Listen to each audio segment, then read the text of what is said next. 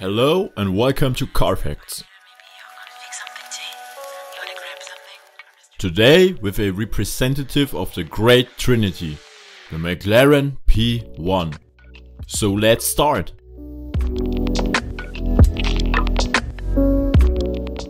Unlike many think, the P1 is not supposed to be a successor of the F1, even though the name certainly helped to inspire it. That honor goes to the Speedtail. The name of the P1 comes from the Grand Prix Racing. The first starting position is here called the P1 position.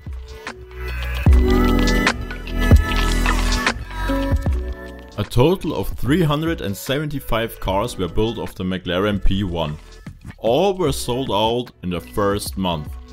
There are more examples of each of the LaFerrari and the 918 Spyder.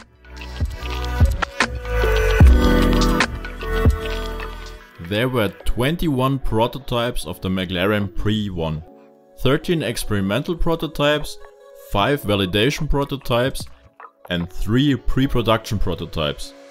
Many of them were then refurbished and sold.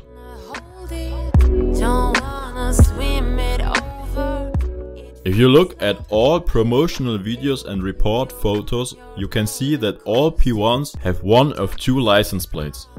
The P100V and the P100U. Both were intended by McLaren purely as promotional vehicles and were only driven by journalists in their lives.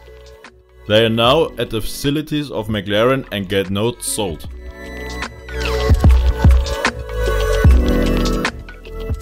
All P1s were hand-built by 82 technicians at the McLaren's production center in Woking, UK. The 4-stage assembly process took 17 days per car.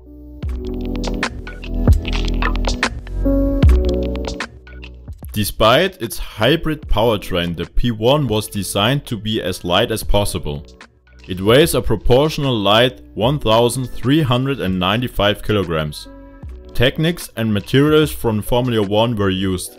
The outer skin even consists of only 5 parts for this purpose, in order to save gluing and joining points.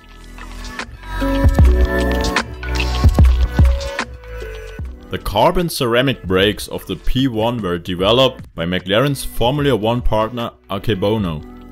They used materials from the Ariane 5 rocket to improve the heat absorption of the brake discs. There is talk of just under 80k just to replace the brake system of the car.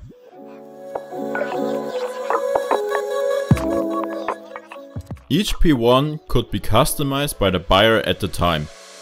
All colors of all components could be designed differently. Means there is each P1 only one time in the world.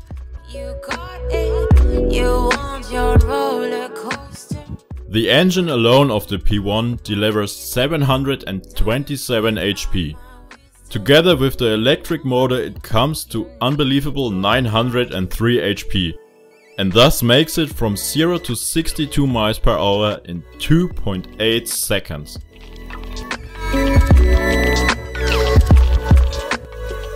If the normal version of the P1 isn't enough for you, you could order one of 35 racetrack versions, the P1 GTR.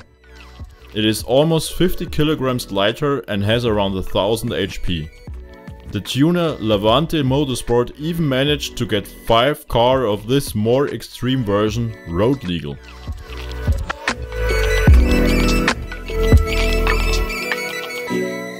If you want more interesting car facts, please check out my channel.